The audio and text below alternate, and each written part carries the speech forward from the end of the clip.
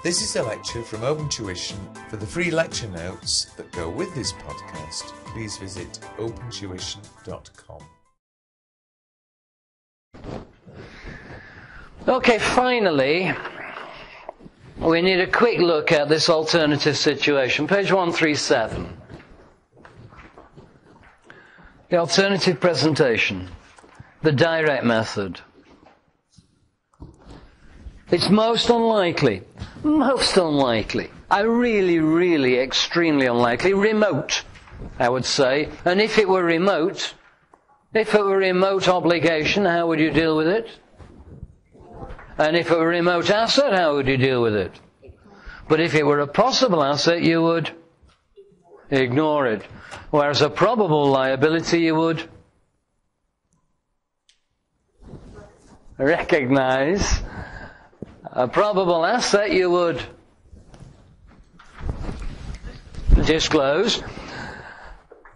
A possible liability you would disclose. A virtually certain liability you would... I recognize you. Recognize.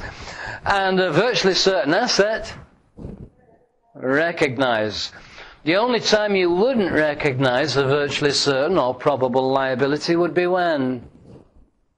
The only time you wouldn't recognize a virtual certain or probable liability would be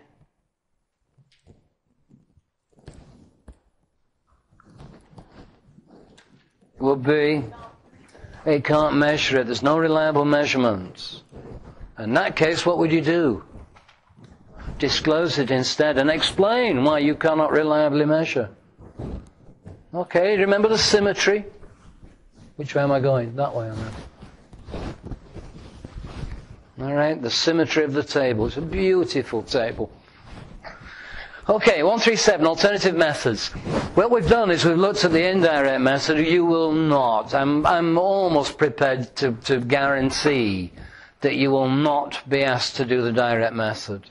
You may be asked to say what it is and why it's different. The difference is in arriving at net cash flows from operating activities. It's just a different way. It's a different approach. Apparently some people do prefer it because it shows how much money did you actually receive from your customers. How much money did you actually pay to your suppliers for goods and expenses? It also shows separately how much you actually paid to your employees.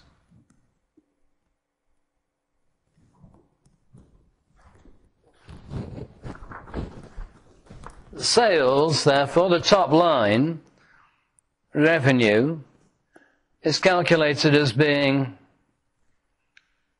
opening receivables plus revenue, less closing receivables. That's actually not strictly complete.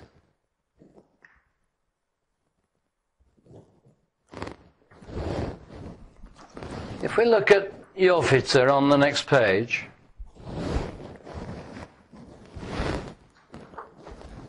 you look at Jovita. We've got opening receivables of 625. And we made sales of 2933.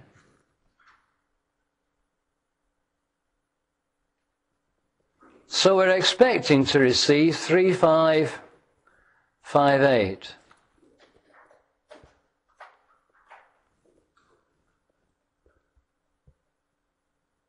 Actually, they still owe us these receivables. They still owe us 491, so we didn't receive that. We look like we've received 3067.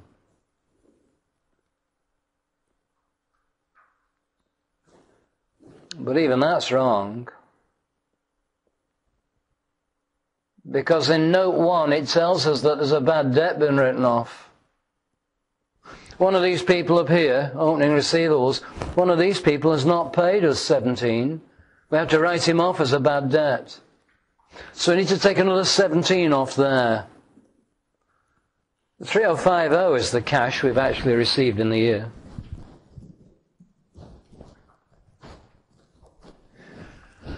Where in a set of financial statements will you find the detail of bad debts written off?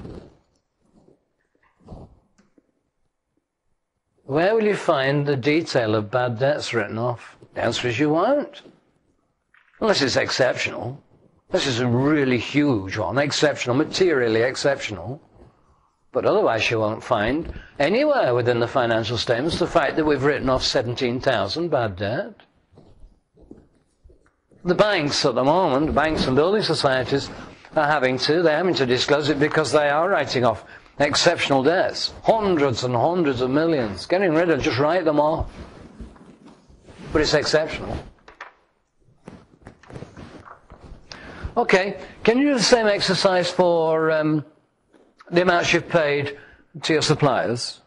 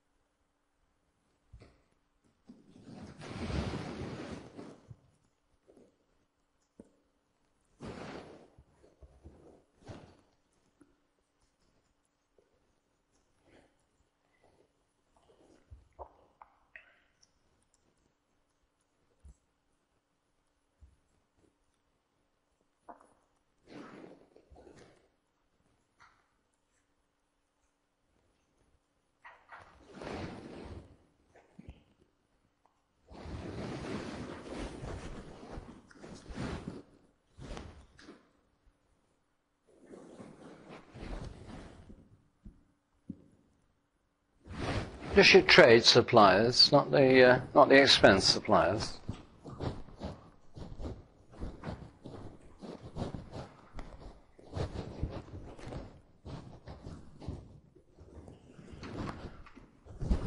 No,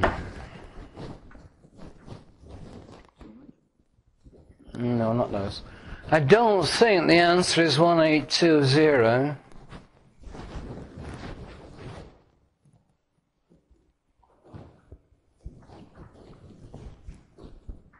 I think 1820 is wrong.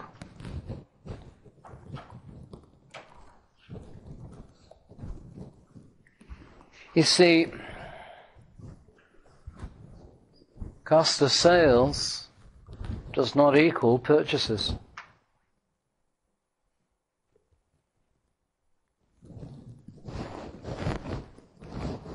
Cost of sales is not the same as purchases.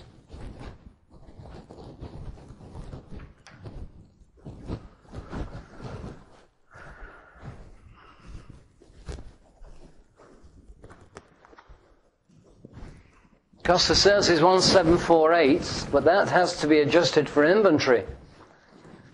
And purchases are therefore 1877.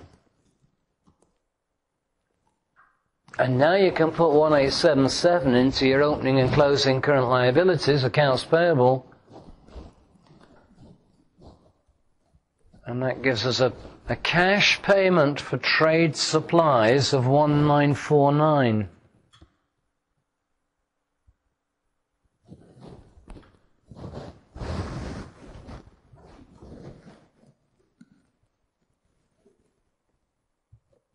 That would come, well, it should come, it doesn't actually, but that should come as a second nature thing to UK students, where cost of sales is opening inventory plus purchases less closing inventory.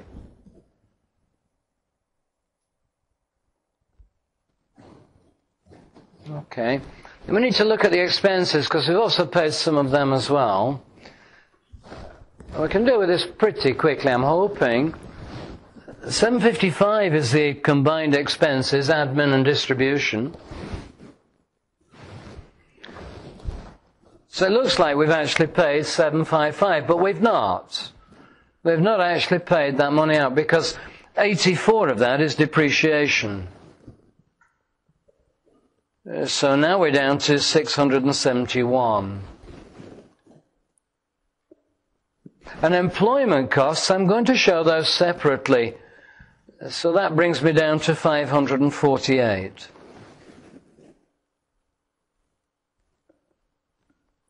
Bad debts, I didn't pay those either. So that gets me down to 531.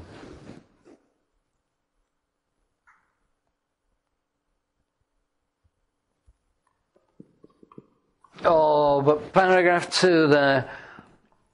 We made a profit on disposal of 15, and this has been used to reduce the admin expense charge.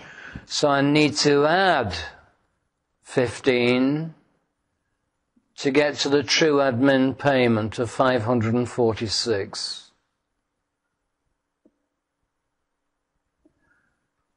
That's how much I've actually paid.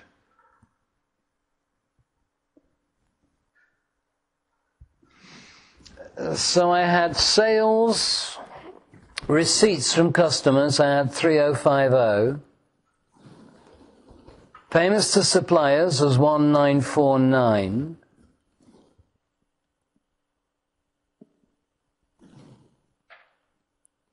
Cash paid for expenses was 546, which gets me to 555. And employee costs was 123. So my net cash flow from operating activities was 432 in.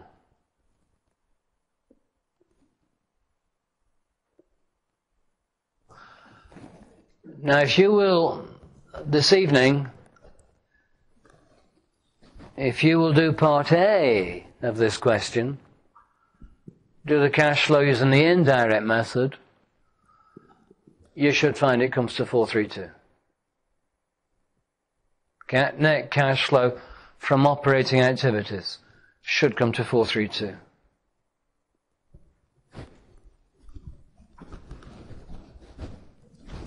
PBT, 430. Profit on disposal, 15. Depreciation, 84. Bad debts I wouldn't know about. I wouldn't know about the bad debt write-off. Change in inventory. It's gone up by 129. Cash out. Change in receivables have gone down by 134. That's cash in. Change in payables. That's gone down by 72. Cash out.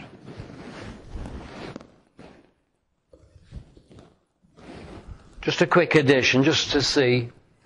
That's 514, 499, 370, 504, 502, 432.